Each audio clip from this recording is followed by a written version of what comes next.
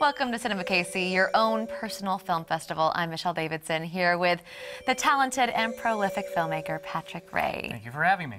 Well, hey, let's give your stats, because you've been doing this for a long time. You're an Emmy award-winning filmmaker. You've made like 50 short films or more. Something like that. And you just made your second feature film, Nail Biter. That's correct. What's it like to make films in the Kansas City area? The great thing about working in Kansas City is that everybody's so welcoming to We're nice here. the process. Yeah, absolutely. I mean, if Come make a film in my house. If I decide to shoot in a restaurant, they're like, "Oh wow, you're making a movie. Great, we'll close for you today." It's like, "Wow, really? Okay." Wow. And not charge me $10,000. Nice. So and it's feed amazing. you too. and feed, and yeah, absolutely. So.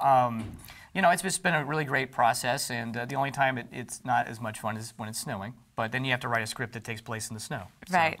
Well, Nail Biter does not take place in the snow, but No, it does not. let's take a look at the trailer. Here's Nail Biter.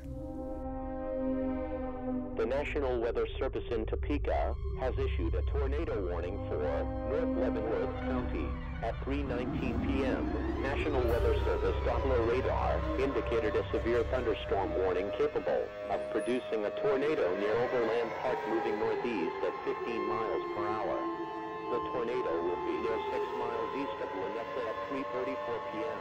If traveling on the highway, evacuate vehicles immediately. Take shelter immediately. No shelter is available. Rain out of the nearest ditch.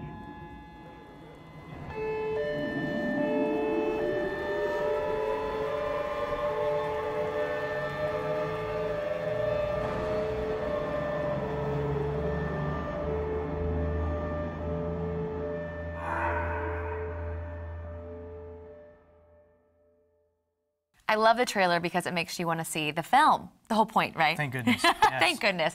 You had some amazing locations in there, in the Kansas City area. Tell us about those. We shot a lot of the film in Lawrence, Kansas. The main location, which is the cellar, was actually shot in a building called the Reuter Building, which used to be an organ factory, and actually was Great used, place for a horror film. Yeah, absolutely perfect. It had like soundproof walls and stuff like that, so we couldn't hear traffic outside, so it was great. But it was used for a classic horror movie called Carnival of Souls in the 1960s. So if you ever watch that film, you can see a lot of the rooms from the Reuter Building. So we were hoping that we were going to be blessed with good luck, since that movie's kind of considered a cult classic. So. Thank you.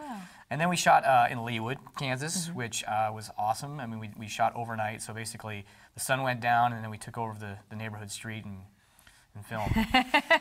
And neighbors were very nice. They were very nice, very thankfully. supportive They and were very encouraging. welcoming. Like I said, Kansas is a great place to shoot. So. And you like to work with the same people. You have a team that you surround yourself with. Absolutely. I've worked with Ryan Scott Jones since 2000. We met in college, and we formed Cino Reality Pictures, and we've been working now for almost 11 years.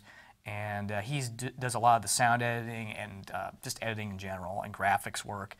And I've been working with him and Brown Eagle since 2006, and he's a genius. And if you guys ever have a chance to work with him, do it. And then, of course, Julian Bickford has been my composer on a lot of projects as well. So.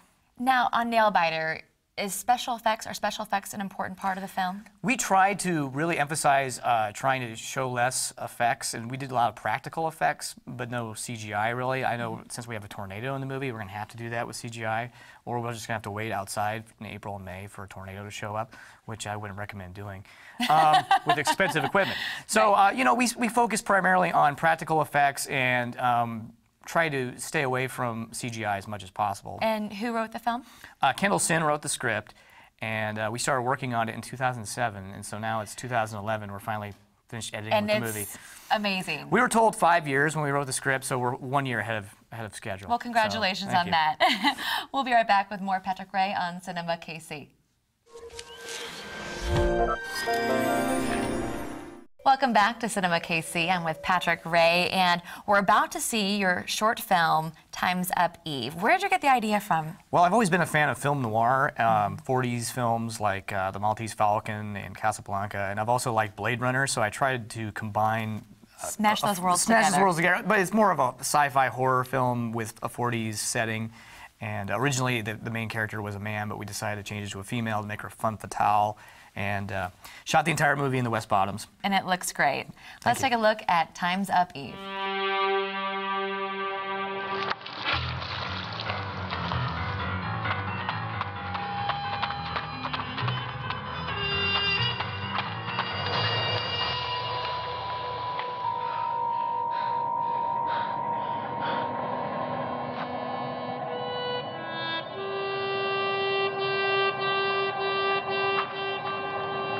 come for me.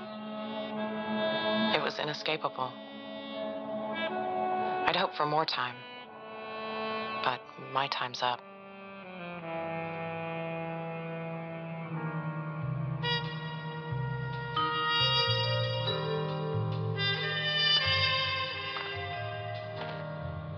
They got him. Probably an hour ago. Now he's just a vacant shell. Same as the rest. It's amazing how little is left after someone loses their soul. I feel nothing. No pain. No joy.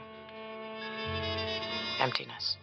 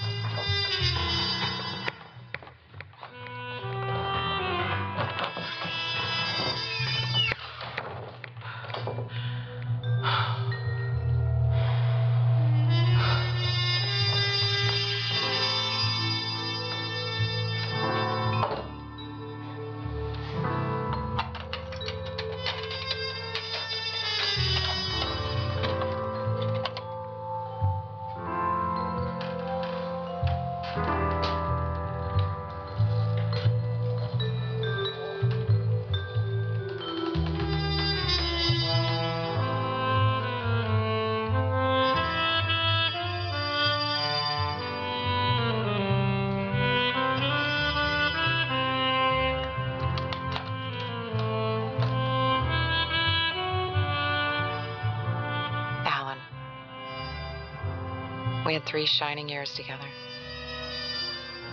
3 years before they came. Now he's no different than the others.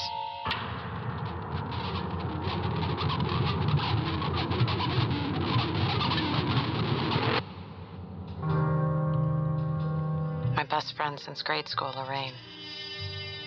Now 8 months gone. Hard to believe it's been that long.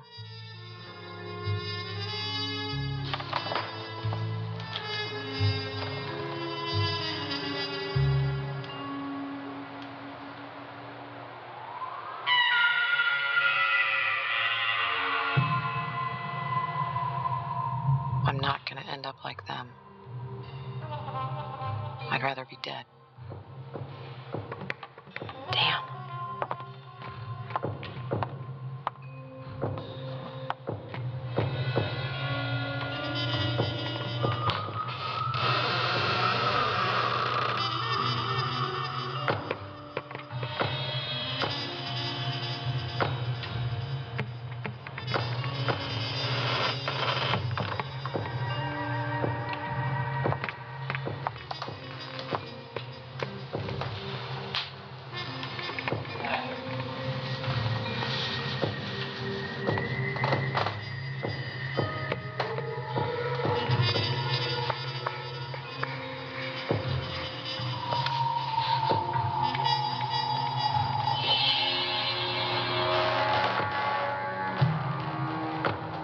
Dennis Marsh. From the looks of things, his time's up. Couldn't happen to a nicer guy. The mark of a dealer. Without a dealer's help, those vile creatures can't collect the share of souls they need.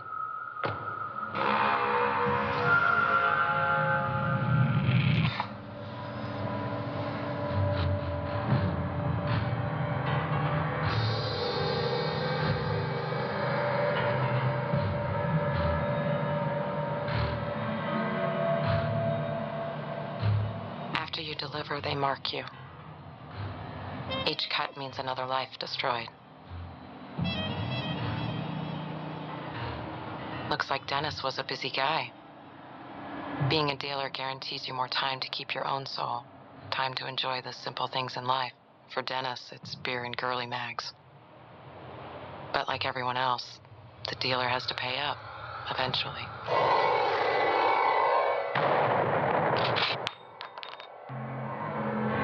Nobody was sure if they moved within the fog or were part of the fog itself. They were never seen except in the dead of night. And even then, nobody ever really saw them. Please, I can get you more.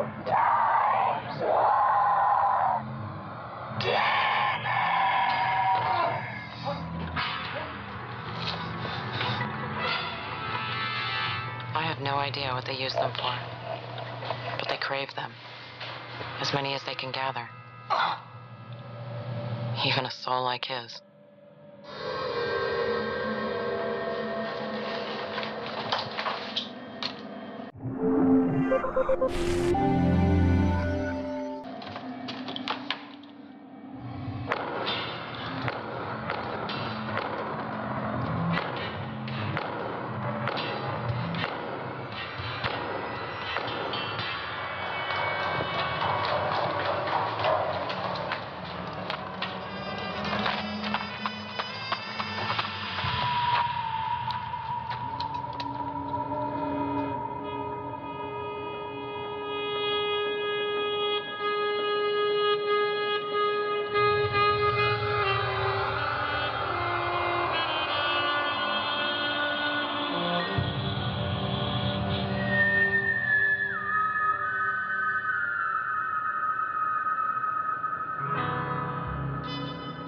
Gotta get out of the city somehow.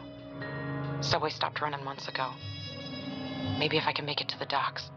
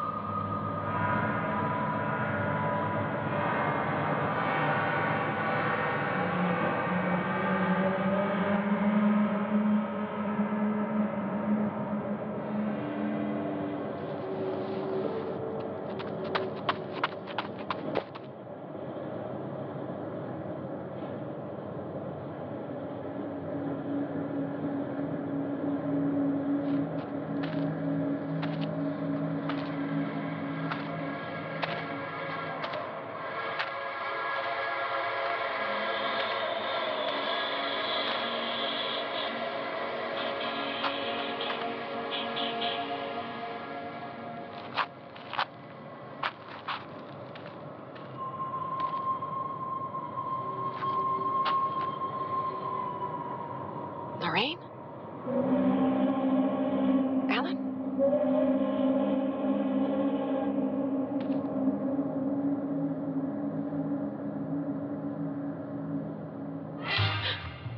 Alan, what are you doing?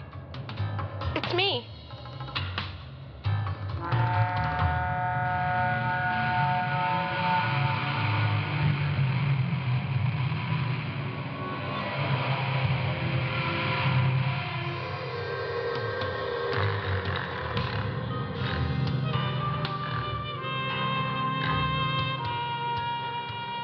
Sorry. You know I had no choice.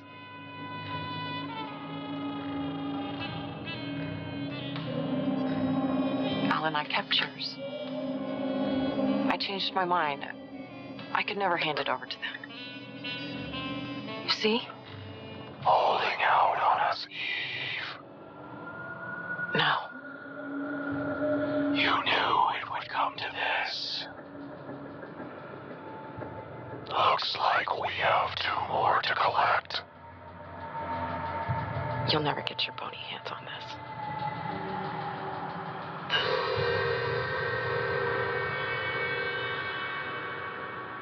As for me,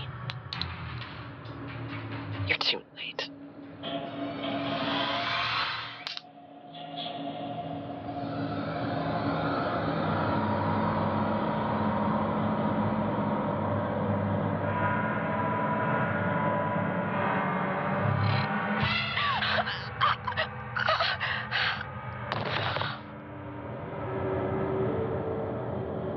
amazing how little is left after someone loses their soul. They feel nothing. No pain, no joy, emptiness. But I've felt that way for months. What's the difference anyhow? Those monsters got what they came for. I was one of the last. Then they departed as quickly as they arrived. They were probably on the clock. Same as everyone else.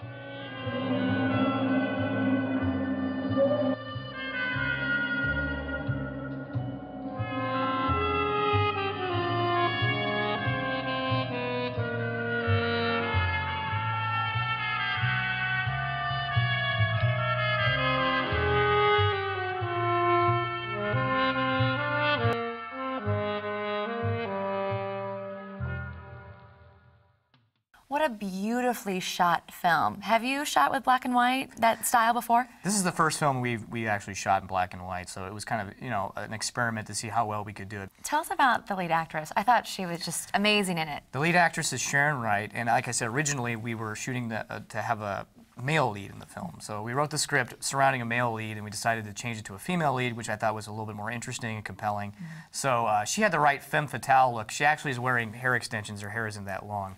But a lot of people... It moved. It blew yeah, in a lot the of people wind compliment her, running. and they said, one guy in L.A. said, hey, how'd you get Kim Basinger to be in your film? So Huge compliment that's a for huge her. compliment, absolutely. Yeah, I could see that. I could definitely see that. Now, where did you shoot the film? You said the West Bottoms. We shot in the West Bottoms. We shot a little bit in the Royer building from Nailbiter. We shot all the interior stuff there and made it look like she was inside of an apartment complex in the 40s. And then we shot in the West Bottoms for 3 nights. I want to know how you made the effect of the soul being removed. Well, we had a bunch of like really cheesy plastic pearls that we got from like an antique store or something, and so we basically just used that as the pearl. And in post-production, doing an After Effects, we were able to just kind of trace the pearl and add a blue glow to it. And it worked. It worked, yeah, absolutely. And the shot with great. the grate, with the pearl falling, I mean, we had to do that like 20 times because we had a fog machine trying to make it look like there was steam coming out of the grate. Now, working on a lot of your films, I've seen you standing in front of a huge board with your storyboards taped up. It's amazing. Right. You like to storyboard. I like the storyboard, yes. I don't like starting the storyboard. It always takes me, it's like doing your taxes. You have to get going and doing them. And once you're in the middle of it, you're like, oh, this is easy. So, you know, I like to kind of, you know, pre-visualize the entire movie, every shot, and it really helps, you know, for Hahnemann to see that so that he can eventually go to the location and take photos, which he calls photo boards, and, you know, he can just create his lighting diagram based off of that. And Well, you luckily do I can a great draw job. okay. You can draw beautifully. You can. right. We'll be right back with more CinemaKC. Welcome back to CinemaKC, and we're with filmmaker Patrick Ray. You always tend to make horror films, but they have elements of comedy and, you know, just other genres. Do you want to make films that are not necessarily horror films? Well, yeah, I'd like to make some sci-fi films at some point. Comedy is really hard for me. I think if I make a straight comedy, it won't be quite as funny. But You're very funny. if I infuse comedy into something, then I'm more successful at it, I think. We tend to struggle to find short films for everybody out there. You have to go to film festivals, Right. but there are ways to see your short films. How can people see them? Well, a lot of them are on Vimeo, Vimeo.com, which is like a really nice YouTube. Basically, it has the films in HD. Our website, cinoreality.com, which has links to some of the films. So those are the best places to see them, and of course, film festivals. Right. So. And then now on CinemaKC. And on CinemaKC, absolutely. Tell me about who inspires you in the film world. John Carpenter has always been my biggest influence. Actually, John Carpenter from 1978 to 1988. After that, he... Gotta qualify that, Yeah, okay. right. You know, Steven Spielberg, I mean, I'd be lying if I said he didn't influence me in some capacity. You know, and the new directors that I really like are Christopher Nolan, Darren Aronofsky. Who inspires you outside the film world that have an effect on the kind of films you create? My family, I would say. My parents are, you know, they've always been very supportive, and, you know, my mom said that at one point she had a nightmare that I decided to become a doctor. So, you know, Most so she's moms been are very like- supportive in me and my film. She's always wanted me to be a filmmaker, so so they've always been really good. Okay. Inspiration. That's great. What's the best movie ever made in your mind? Raiders of the Lost Ark. No doubt. Why? Why? You can't argue that. Well, it's you know, it's perfect. It doesn't really. There's nothing in there that you would change. I feel like if you watch a movie and there's always something that you think, well, this could be shorter, this could be longer, this effect isn't very good. But for me, that movie is just perfect. Perfect. Just perfect. Yeah. What are you working on next? You guys have many things on your plate. Well, I just finished a short pipeline. film called Hell Week, which you wrote, of course, Yes. and just a plug for you. Amazing. And then I am doing a short film called Rhino in April, which John Nickham and Jai Nitz co-wrote together. And then I'm working on a feature film called The Mirror Washer, which is a sci-fi movie. It's not a horror movie. So, and it has Something it has different for comedy you. in it. It does have comedy in it, so that'll be fun for you to Absolutely. kind of a new challenge for you. Yeah. What else in your personal life do you think affects the way that you make films? Well, I subject myself to watching a lot of movies. I watch just about every kind of movie you can watch. You like films. Except romantic comedies. You like films except for romantic comedies. Except for romantic Well, comedies. thank you, Patrick. Absolutely. And thanks for watching CinemaKC. We'll see you next time.